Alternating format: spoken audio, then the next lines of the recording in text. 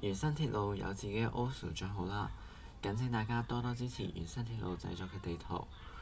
有需要嘅話，亦都可以喺資訊欄下邊嗰度揾到原新鐵路嘅 OSO 帳號。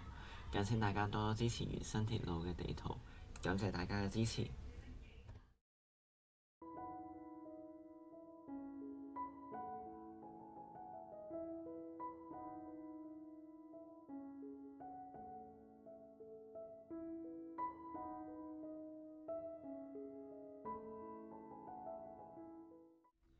歡迎咁多位翻到嚟 Let's Play Server 嘅第8集。好啦，我哋而家邊度呢？我哋而家喺綠花市站嘅。今日我哋喺綠花市站嚟做咩呢？就係我哋介紹下目前原鐵嘅綠花市嘅發展進度啦。第2集之前唔知第3集定第4集嘅時候呢，有同大家匯報過一次有關綠花市嘅發展嘅。嗰陣時綠花市呢，淨係得2-3棟樓。而家見到呢度呢，喺以往其實一片空地嚟嘅，基本上一片空地嚟嘅。跟住呢，後來加咗好多嘢之後呢，就變成咗而家逐步出現咗市容嘅樣貌啦。好啦，咁喺介紹綠花市站之前呢，俾大家睇下而家綠花市站發展狀況啦。呢度向後拓展咗一條街口嘅。跟住呢度有座橋啦，有座橋跨越綠花車廠道對面嗰度，有啲工商廈啊，仲有住宅啊嗰啲。呢個目前綠花市嘅發展全貌啦。好啦，就翻嚟，然之後開始介紹啦。綠花市站呢，而家所有嘅新發展呢，大多數都係自己諗出嚟嘅。而家呢，綠花市嘅市區規劃呢，就好似東涌市咁樣。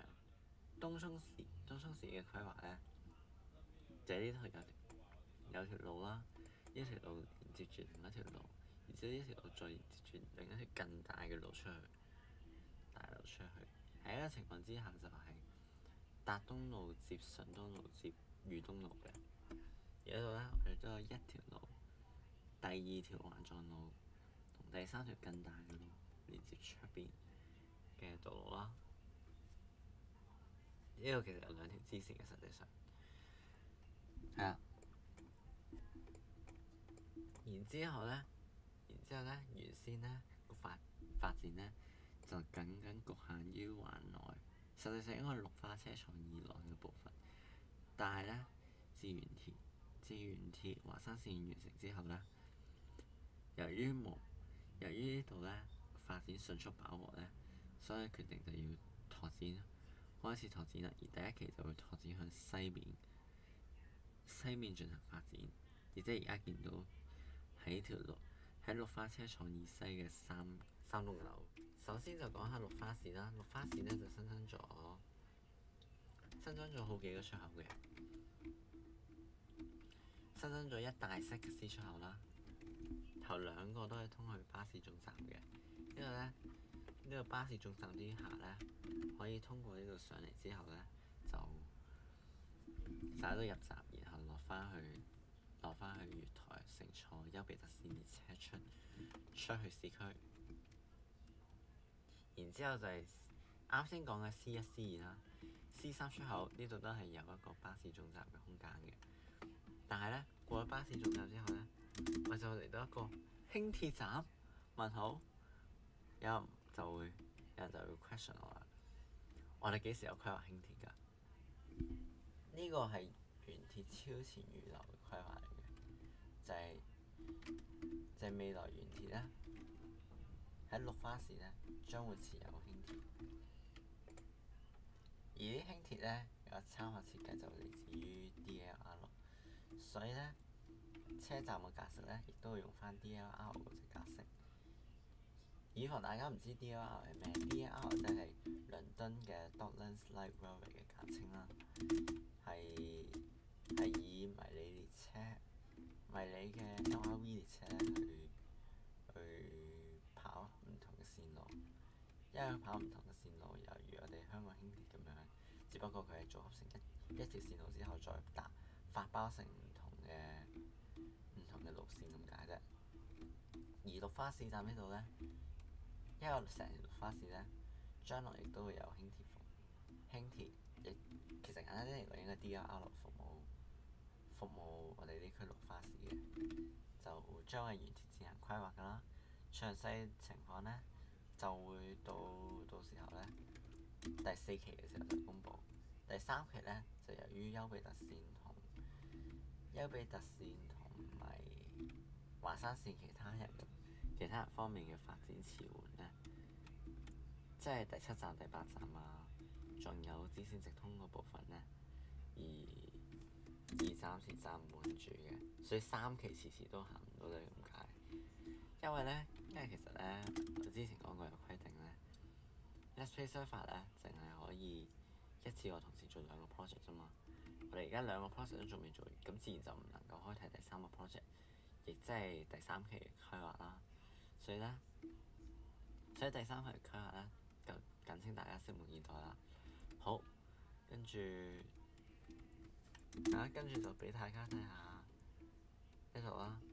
就呢條就係 DRR 嘅預留路軌，未來就會沿住呢一度，再沿住呢條向西嘅路出去，呢，就會有一條支線。跟住呢，往南方面呢，往東海灣村嗰邊呢，都會有支線。係啦，然之後再講下呢一度啦，呢一度城西嘅發展，亦即係綠花車廠以西嗰邊嘅發展。呢度係一座商廈嚟嘅，呢度做商廈啦。然之後呢度有36伙俾大家租嘅，夾埋36伙就都有句招租啦。36伙夾埋18層樓，一望出去風景呢，望出去個風景其實一覽無遺嘅，可以其實企喺呢度，然之後你一口氣開個 S3K， 而即係開 shader 啦，然之後你就能夠見到成個綠花市全貌啦。其實落低啲，由於呢個只有16個窗嘅，所以落去睇呢，個效果會更加好。落去睇呢，效果真係會更加好啲嘅。睇下翻嚟啦。講完西邊，而家就繼續講下東邊嘅發展啦。東面呢度呢，我哋起咗個原生公司旗下嘅商場啦。呢度有24間鋪頭，4層樓俾大家招租嘅。呢個設計呢，都創咗比較純白色嘅設計，都係原生現代風格啦。白色搭黑色嗰隻黑白風，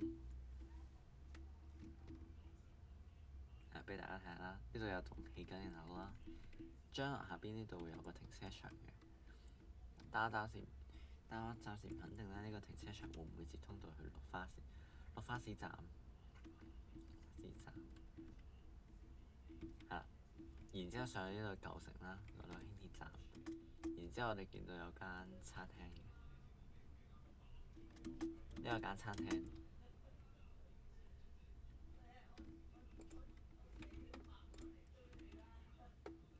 廳俾大家休息嘅。係實際上呢度冇開聲嘅，你聽唔到門聲，即係代表冇開聲嘅。呢一間餐廳呢，就位於綠花市比較偏遠嘅位置，喺城鎮邊緣位啦，就提供咗一個俾大家休息嘅空間。喺百忙之中，你都可以喘落嚟，然後享受你自己獨處一刻。呢度可以望到海景嘅，同埋全個綠花市人工海岸線呢，其實都已經新增咗呢啲護欄，防止啲遊客呢去到就一唔覺意就跌咗落水，咁就又要 call 消防車啦。大致上綠化事嘅發展就係咁大把，跟住落嚟呢，我哋將個重心擺翻去西南捷運同丘比特線。而家丘比特線呢嗰邊起完啦，而西南捷運呢第二期亦即係去到澳澤基同埋更加遠嘅地方呢，已經開始動緊工㗎啦。所以就請大家拭目以待，到時候原鐵同西南捷運 Puffy 嘅合作，亦都謹請大家多多支持原新鐵路啦，係啊，記得要 like and subscribe 啦，同埋開 on 唔好錯過原鐵發展嘅最新資訊啦。好，咁我哋呢一集就到此為止啦，我哋下次再見。